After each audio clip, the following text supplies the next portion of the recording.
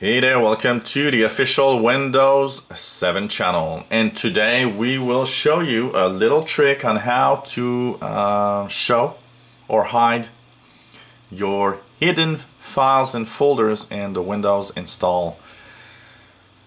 There's a reason why some files and folders are hidden from your computer in Windows. It's because you don't want to actually play necessarily there. First of all, it does lower the number of folders and files that are visible, which is much more interesting if you're searching and viewing files.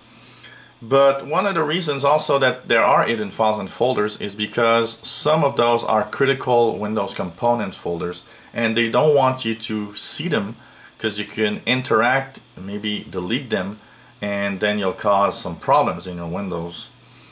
But there are instances where you want to see those hidden files and folders. For example, in troubleshooting a computer, very often you will want to activate the hidden files and folders because you want to go into some of those folders. Viruses tend to actually install themselves in the invisible hidden folders. Why? Because nobody sees them except the experts that know how to reach them.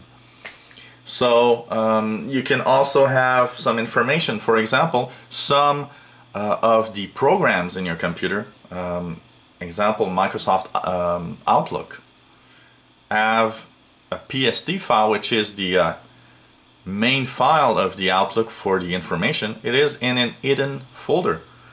So how do you actually go to those hidden files and folders? Well, you gotta activate the function that lets you see those hidden files and folders. So what you do is you simply go into the Start menu and go into your Control panel. In your Control panel, there's a little place that's called Appearance and Personalization. You can click on that, and there you will see folder options.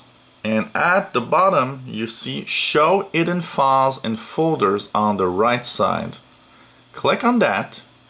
And there it's going to show you that folder options panel where you can put that little dot that says show hidden files and folders, and you'll click apply.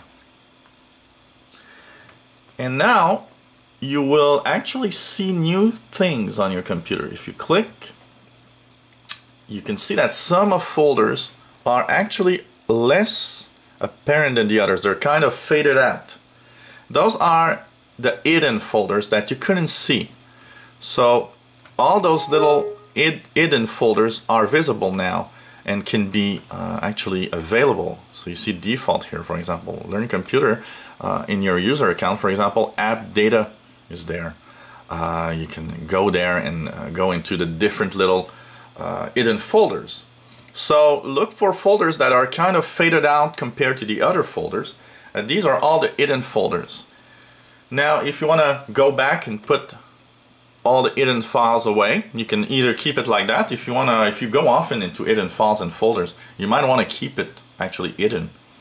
But if you aren't actually using hidden files and folders much, you might want to hide them. So all you have to do is go to the Start menu, Control panel, go into Appearance and Personalization, click the Show Hidden Files and Folders on the right side, just at the Folder Options menu, and there on the Folder Options panel, you'll just put the dot into Don't Show Hidden Files and Folders or Drives, and click Apply, and everything will come back to normal with the regular files and folders of your computer.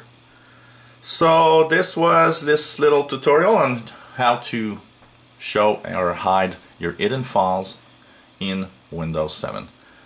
If you have any comments or questions, let us know. If you like these videos, click the subscribe button at the top of the screen. You'll be informed when new videos are online. And if you have any comments or questions, yeah, I've already said that. Maybe you have a request of a video you'd like to see. Let us know and we'll try to put that video online just for you.